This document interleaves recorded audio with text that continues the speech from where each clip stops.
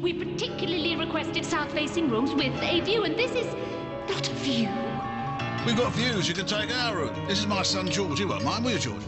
Not a bit. Dreadful people. What do you do when your feelings get the better of you? I play the piano. As I've seen him look at you. But a man who could take advantage of you like that. Actually, I rather enjoyed it. We're in love, aren't we? You hardly know me. Two young men. Naturally, I shall make them quarrel over a girl. She will be my heroine. There will be love, murder, and a deal of local colouring too, of course. Yes, descriptions of Florence itself and the surrounding countryside. George Emerson has been making a nuisance of himself, and I want to get away somewhere where he can't do it anymore.